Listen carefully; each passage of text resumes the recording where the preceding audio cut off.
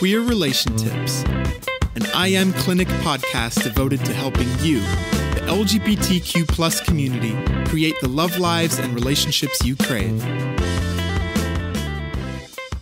Have you ever felt yourself spiraling in a pattern that just leaves you feeling so hopeless and confused?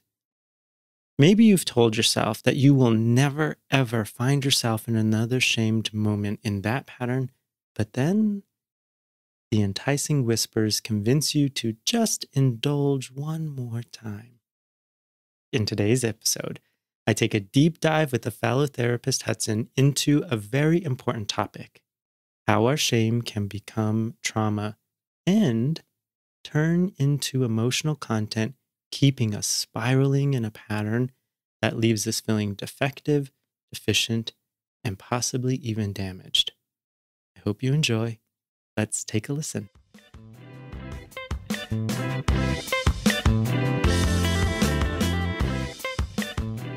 I think I'm seeing shame show up for so many folks as a barrier to change and a barrier to the things that they're desiring and wanting to implement. Mm-hmm.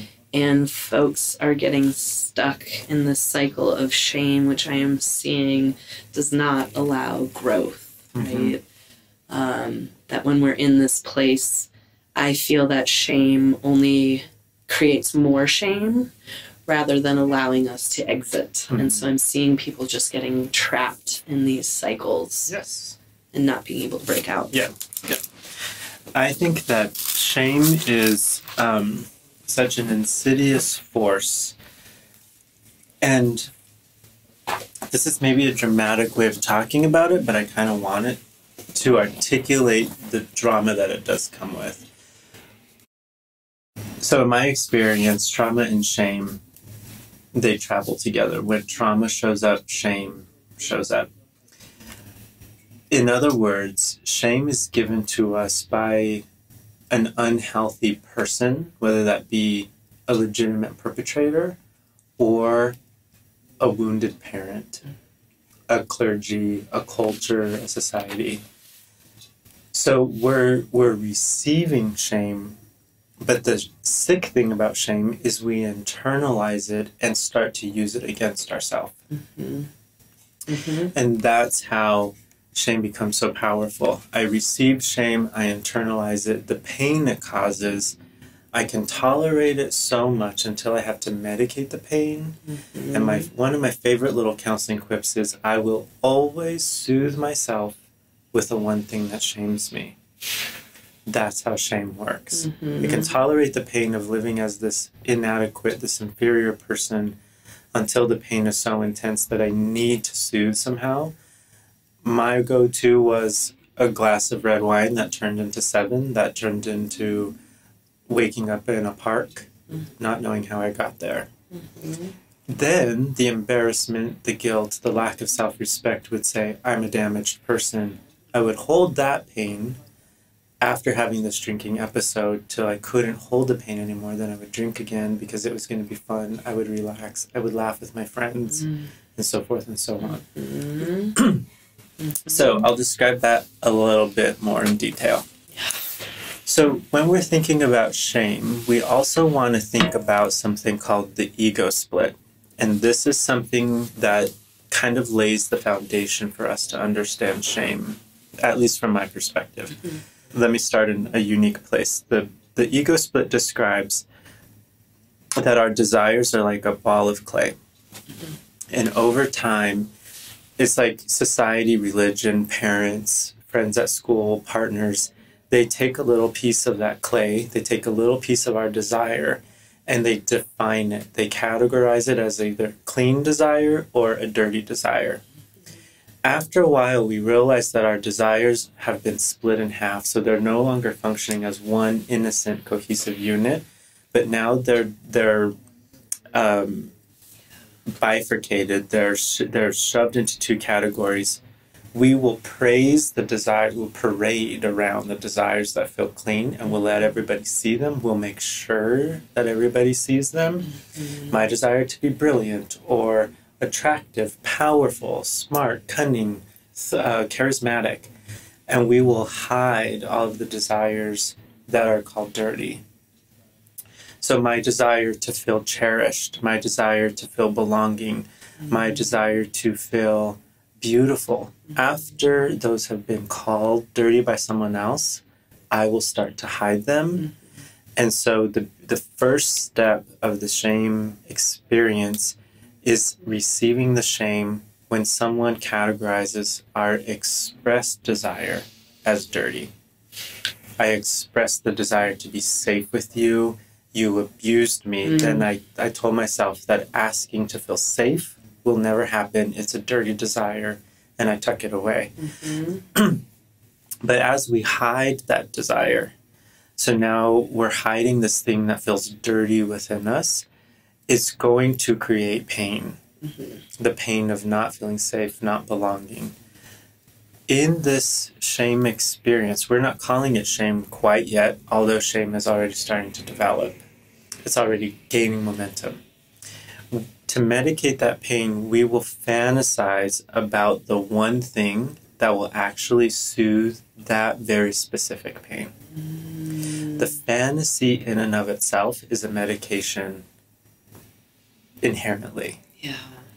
When I'm having a shitty day, right? No one knows I'm queer. I have to pretend to be masculine. I'm living in a Christian fraternity where I feel like everybody will chastise me. I have to be perfect. No one can know. I have to pretend to be masculine.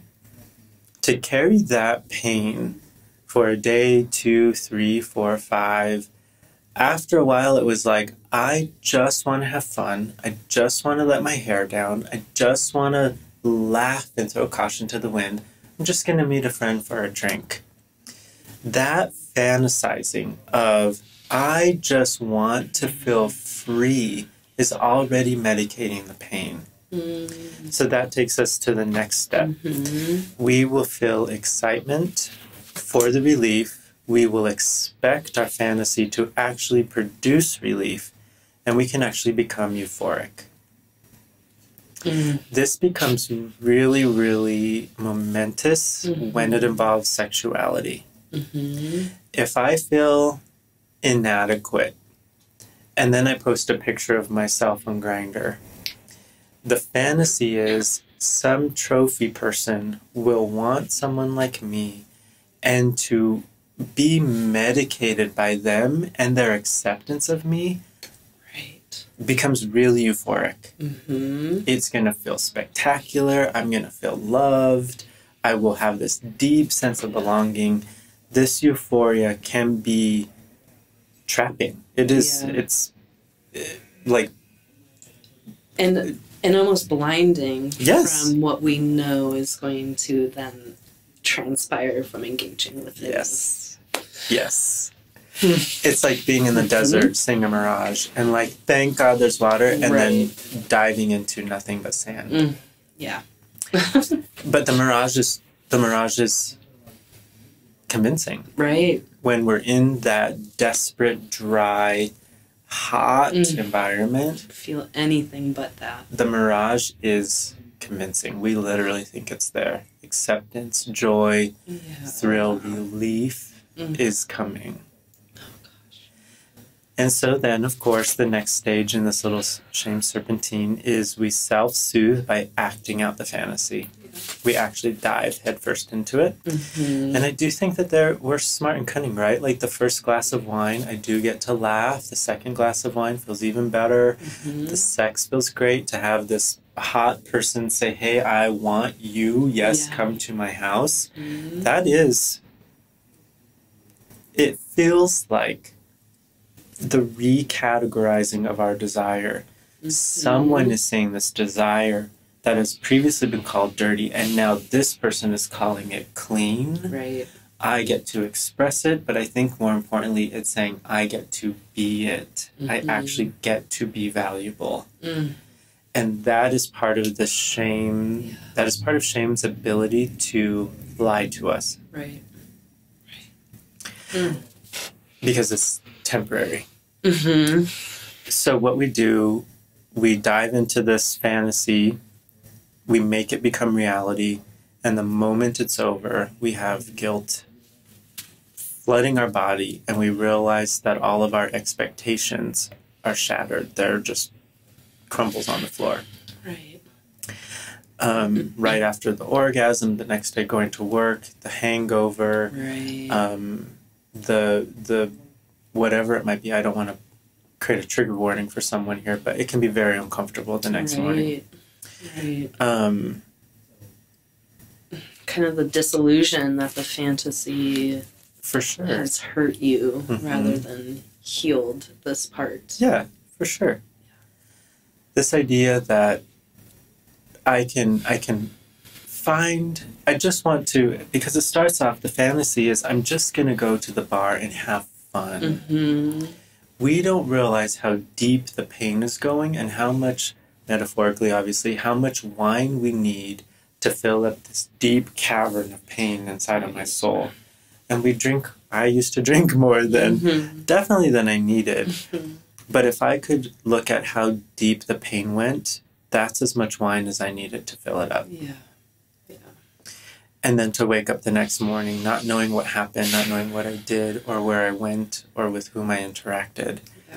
I mean, that guilt and the reality of this fantasy that just exploded in my face was really, really profound. Mm-hmm. I'd have to lie to work because I was supposed to be there at 7:45 and I woke up at 9:30 and they were scared as hell. They didn't know where I was. Mm-hmm. It could be a very big explosion in our face. Yeah. So what that drama causes, and now we're kind of moving through the shame serpentine, is this little box up here on the top right. And I call this the fallen trifecta because it feels like we literally kind of like fall and crash into this thing. Mm-hmm. But at first, it's the valuelessness. If I were to look at me as an outsider, I wouldn't want me. Therefore, no one else is going to want me. Who would want someone who did that last night? I'm so chaotic. I'm so damaged. The one thing I wanted was belonging, and now I'm creating separateness. I think when shame is a pattern in our life, the next one is powerlessness. I told myself, Isaac, I would never drink that much again. I would never black out again, and I did it. I can't even trust myself. Mm-hmm. This is where I think shame can actually legitimately be traumatic. Yeah. And this time it's not a perpetrator traumatizing me, it's me traumatizing myself. And how disempowering this place feels, right? To even entertain the thought of how could I do different? That can't even exist in this space, right? Because we've lost all power and almost control, a sense, I guess, of control. Right. Yes, absolutely. One of my worst moments, it's a thing I reflect on a lot, but I went out drinking. It was supposed to be a night of fun, and I got lost. I got just separated from my group of friends. My cousin drove all the way up to Boulder, Colorado to pick me up and took me down to Littleton, Colorado, where he lived, and we stopped at Denny's first. Mm-hmm. I was so drunk. I remember being at the table, eating probably a ham and cheese omelet. That's what I love. And then I remember I have this flash of a memory of laying on the bathroom floor next to a toilet. Mm-hmm. The next memory that I have is me laying in the rocks in a median outside the Denny's. The next thing I remember is it's 9 a.m. and I'm waking up on the please wait here bench inside of the Denny's. Mm. I had passed out there.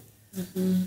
And I remember waking up and the hostess looked at me as though I was the most despicable person on the planet. Mm. And this was not the first time I had found myself in a situation like that. And I told myself, Isaac, you promised yourself you would never do this again, and yet you keep doing it. Mm. who knows what happened to you last night? And that kind of fear that I could let go of my own self-protection so easily scared the living daylights out of me. I couldn't even trust myself to keep myself safe. And my anxiety was through the roof. That is trauma. And I was causing it to myself. So this powerlessness can ravage us apart. You know, I think a little trigger warning here, especially when we feel powerless against a perpetrator.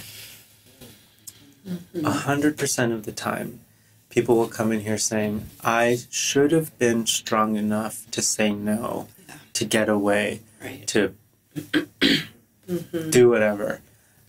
And the powerless lives in us. And as a clinician doing trauma treatment, one of the things that is so profound to help treat is the powerlessness that comes from shame. Because it will literally cripple someone. So that's the second stage.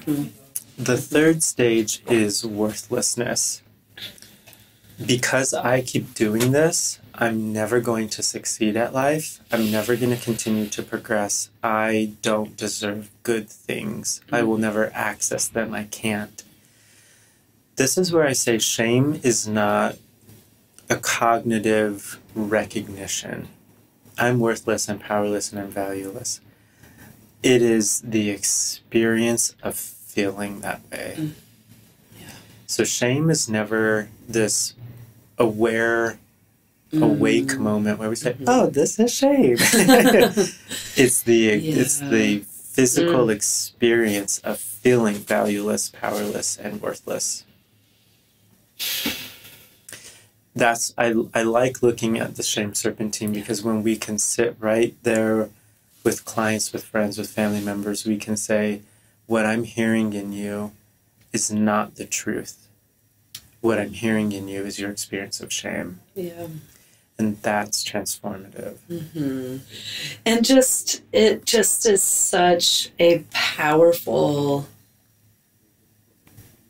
place to be, right? There is this little section that we're in, right?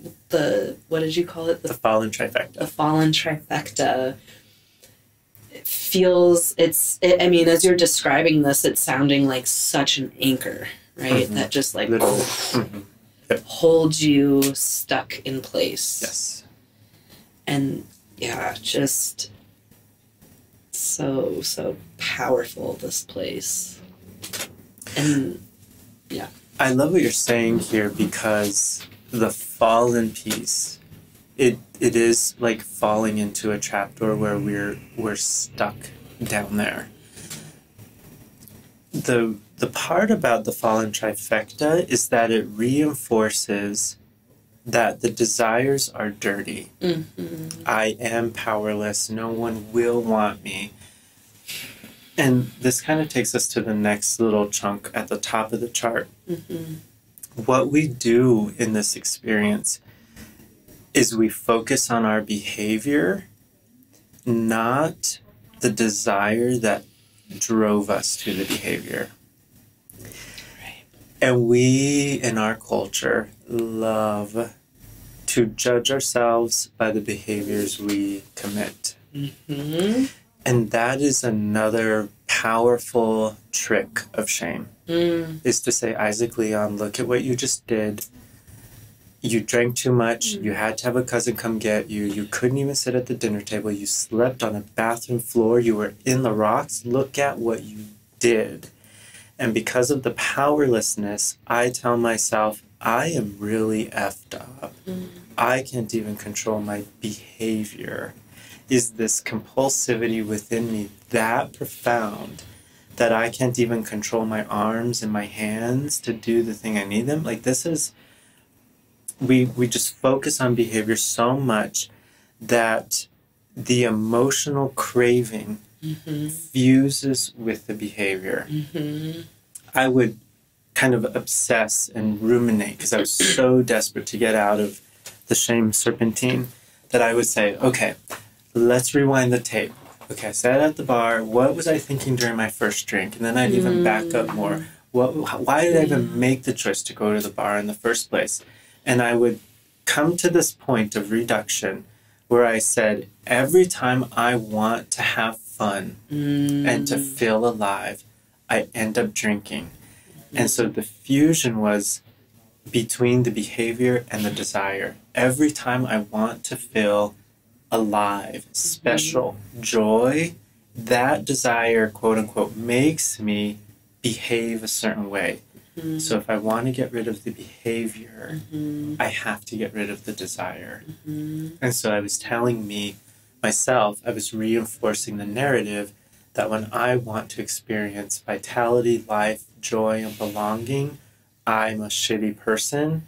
So then I told myself that those desires were dirty. Right. And I participated with shame. Yeah. And so interesting how kind of self-fulfilling prophecy interweaves in here. That's why I say shame is given to us, but we internalize it. And then we literally start using it on ourselves. And we don't even recognize it. Yeah. We don't know that we're using the belief that our own beautiful desires are dirty. And we live holding them as though they're dirty. And it's painful. Of course we're going to need to medicate that pain. Right. Of course. Right. I can only tolerate a certain amount of loneliness. Right. A certain amount of feeling inadequate and... Well, and when these desires are to be loved, to be accepted, to be seen, to have belonging, and we're telling ourselves that that's dirty. Ugh, what a painful place. Yes, yes.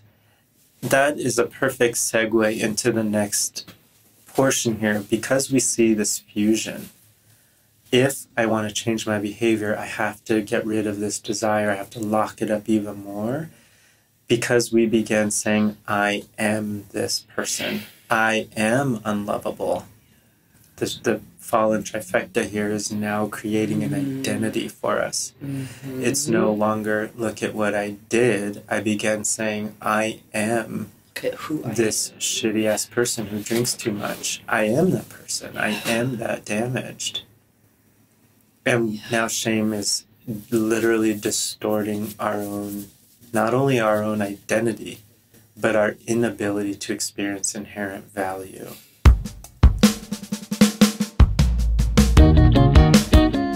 As some of you may know, we have launched a coaching wing to the clinic called I Am Counsel.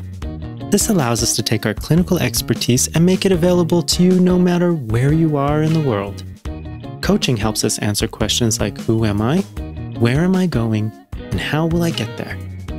If you find yourself asking these questions in a coming out process, or being a straight parent of a queer child, or in a confusing job transition, or even in a rocky relationship, coaching is a great fit for you. To get more information, check us out at iamcounsel.com. That's iamcounsel.com. We'd also like to be available for your questions, no matter how big or how small. Slide into our DMs, baby, and leave us a message. You can find us on the Insta at LGBTQ_therapy and on TikTok at Isaac Forte. That's ISAACFORTE. Drop us your questions and we'll make sure it gets into the next Queer Relation Tips Q&A. Now back to the show.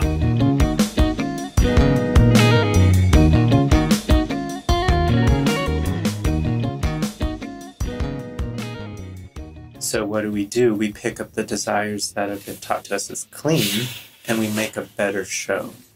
We make a more spectacular parade. Go ahead. We trap ourselves into being really good performers as a way of not only propping up our self-esteem, but avoiding these bad behaviors, quote unquote, that make us a bad person. Yeah.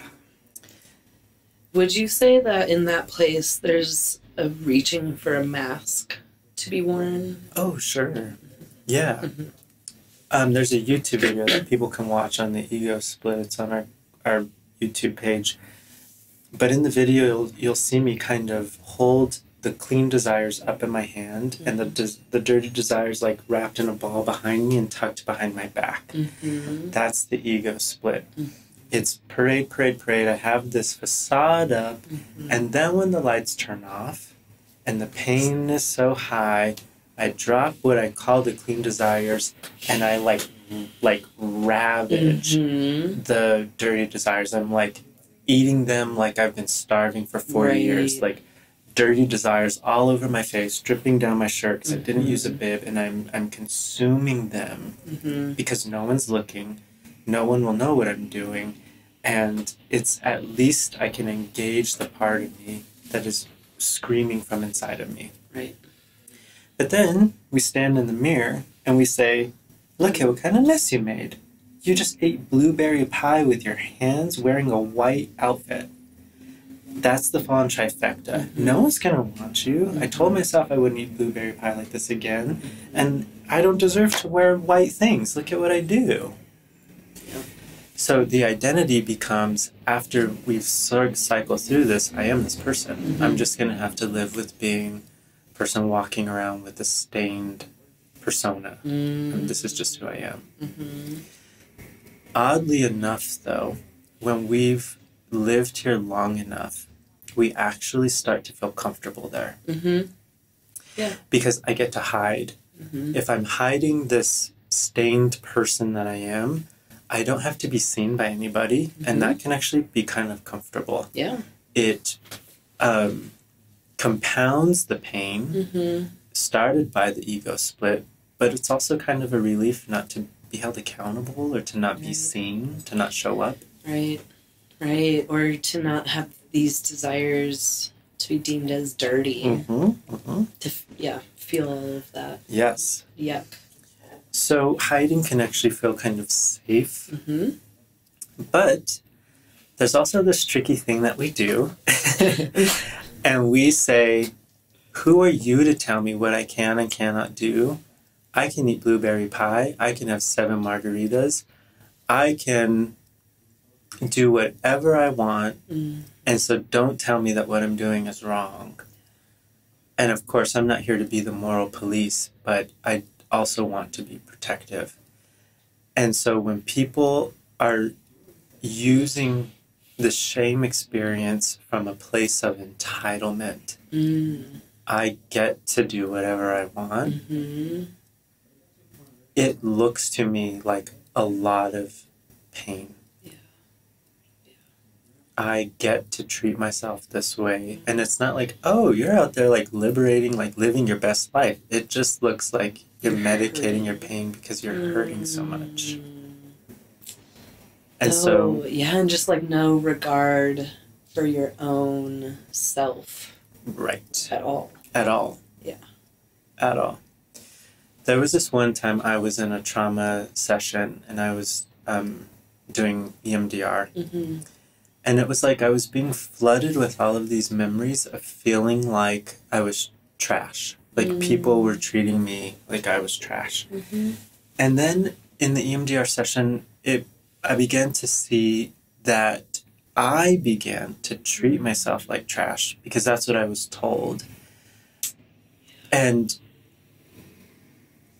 as a college student, I would have said, whatever, I'm 21, get to do whatever I want. I'm going to go drink if I want. But I didn't realize that underneath all of that entitlement was this idea, Isaac, you're trash, so go treat yourself like it.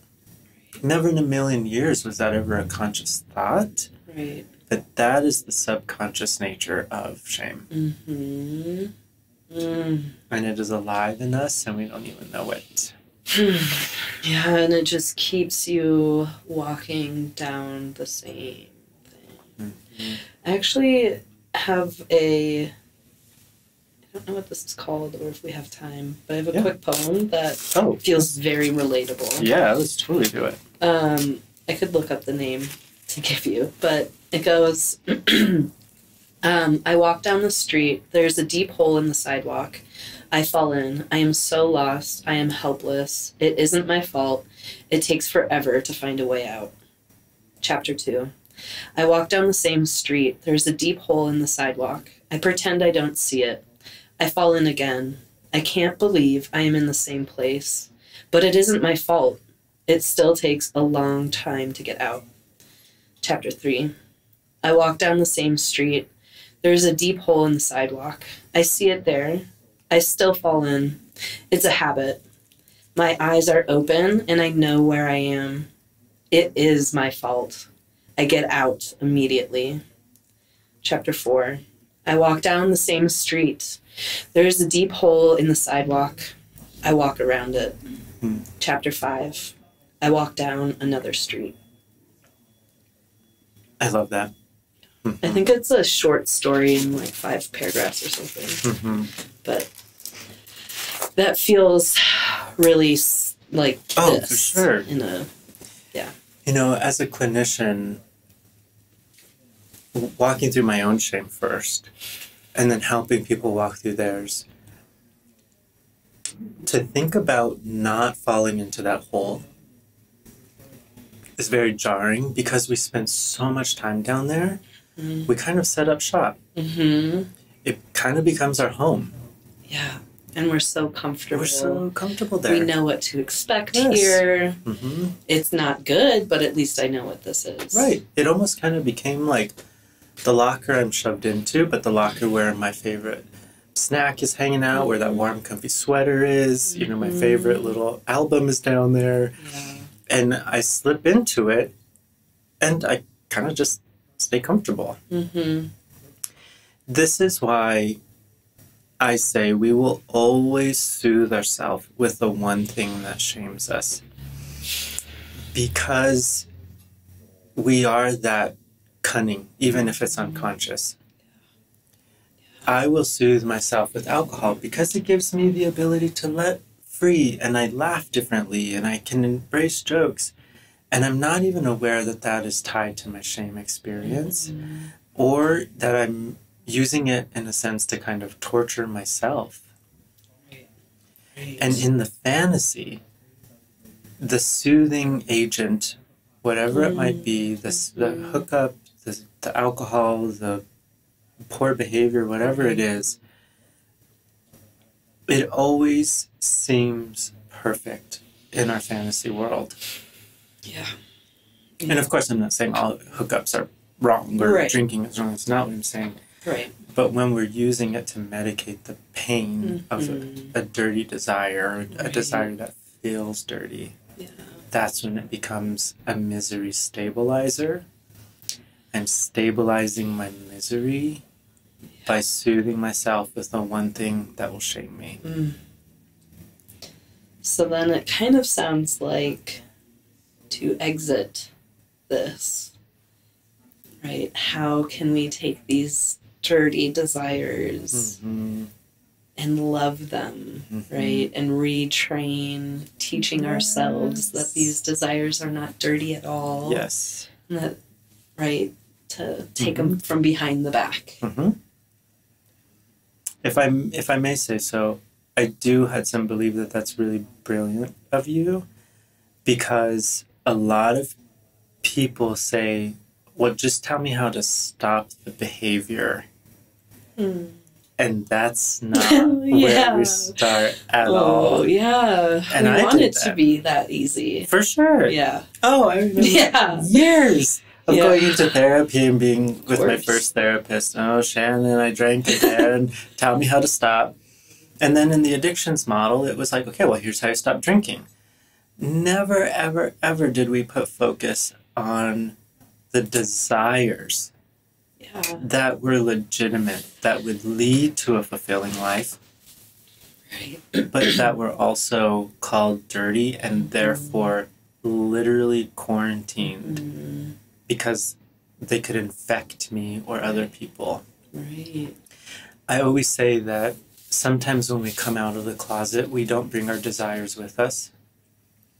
And I think that's a very profound casualty To say, yeah, I'm out and I'm proud, but I'm leaving in the closet so no one can see my desire to be femme or masculine or precious or special or talented or charismatic, brilliant.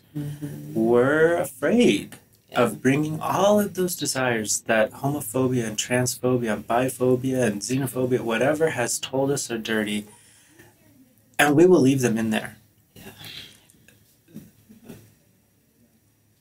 Yeah. I think the tie that I want to make here is we leave them in the closet because it's a different thing to verbally come out than living out.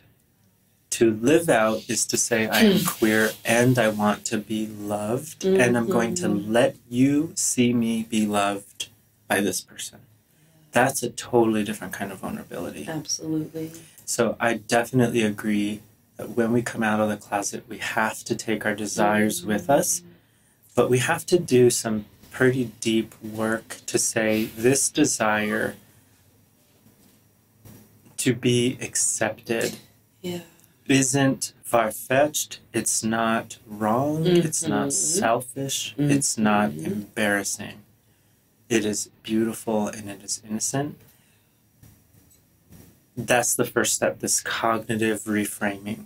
The next step is to then internalize it so that that desire actually feels innocent. That's the hard part.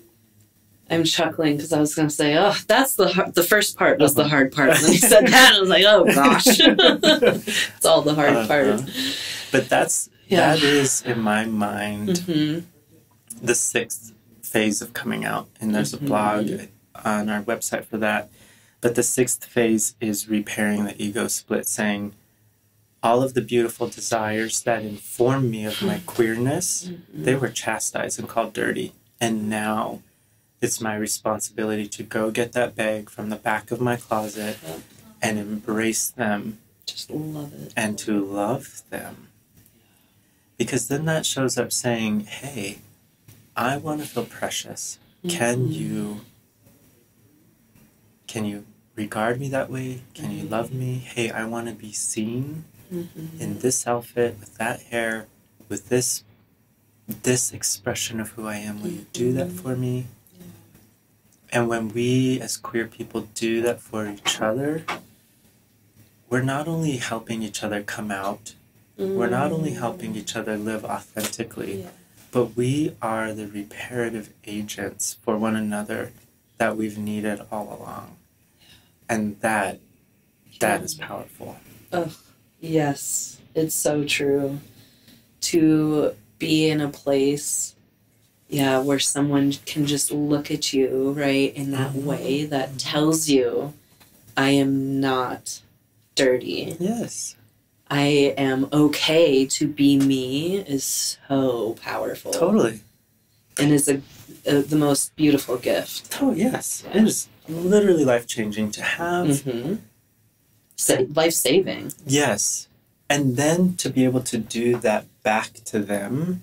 This is why I believe love is just so profound. Because we get to categorize these desires as clean. But we begin to repair the identity distortion that shame creates. This is why we called it I Am Clinic, from I am dirty, I am damaged, I am powerless, I am worthless, I am valueless. That relationships repair that I am to I am whole, I am enough, I am cherished, I am lovable. And we get to do that for each other.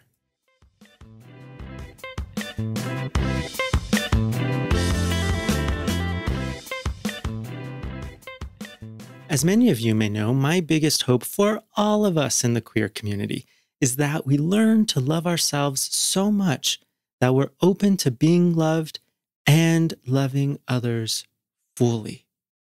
Shame has no place in our lives, but because of systemic prejudice and hatred, sadly, our lives are flooded with it. So let me just say it this way. It is not our fault that shame has distorted our identities. but it is our responsibility to clean it up, and we can. Powerlessness is like a key, turning our shame into trauma. Remember, one of the major ways we can repair our identities and heal from the trauma is to shift our focus away from our behavior and zero in on the desires that have been categorized as wrong. And as we reclaim those desires and categorize them as pure, we start to take back the power. We start to heal the shame, and we drop the powerlessness in our lives and in our relationships, and we start to embrace our power.